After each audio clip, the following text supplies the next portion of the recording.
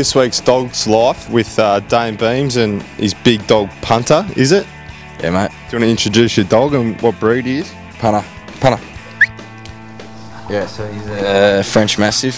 So their real name's a Dogue de Bordeaux. Yeah.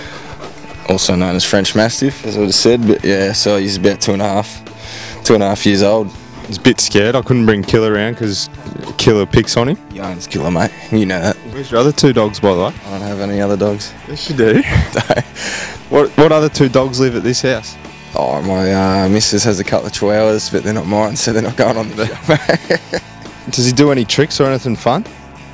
He shakes hands, so yeah, he'll shake hands for me, but he's pretty simple, mate. He's not the sharpest tool in the shed. A bit like his owner.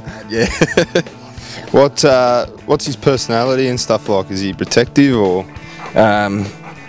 He barks a bit. We actually had to get him a couple of barking collars because neighbours had a sook, so yeah, he hasn't been barking as much, but yeah, if someone comes to the gate and stuff that he doesn't know, he's a scary looking thing, but he's actually really soft, so he's a bluff.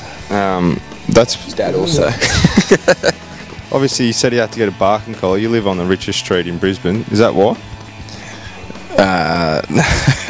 No, it's just because you got to keep your neighbours happy, mate, and they wanted to complain, so I thought I'd get him a collar. And the other two, Kelly's dogs, are two yappers as well, so they don't stop barking either. Your dog? Chihuahua. Well, you're engaged, so you're married, so they're your dogs as well. No, that rule doesn't apply for dogs. Now, what's he weigh? He's approaching 60, so he's about 58, I think, the last time he jumped on the scale, so yeah. About the same as Louis Taylor. Yeah, he actually probably weighs more than Louis. Does he do much exercise? He looks like he's puffing a bit. With these breeds, they're sort of prone to hip problems and stuff like that, so I only sort of exercise him 3 times a week. And I've got a few stairs here as well that I'll try and block off because it's not great for his hips going up and down them, and it'll end up costing me an arm and a leg down the track in surgery. Need a bit of Vero pet insurance. Yeah, well, I might actually. Do they do that? I'm sure they probably would. For you, they would. Yeah, well, if they're Vero listening, then I might need a bit of insurance for Punter. Are we going to meet your chihuahuas or not? No, you're not.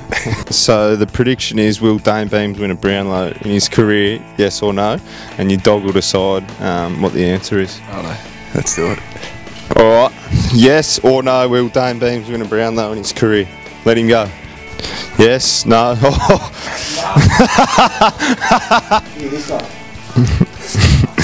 He spat it out. Thanks for coming on. Thanks for introducing us to Punter. Next time we might get the chihuahuas out here and can say good day to them. You can do that in the next 10 years or something when I'm done. Get the chihuahuas out here.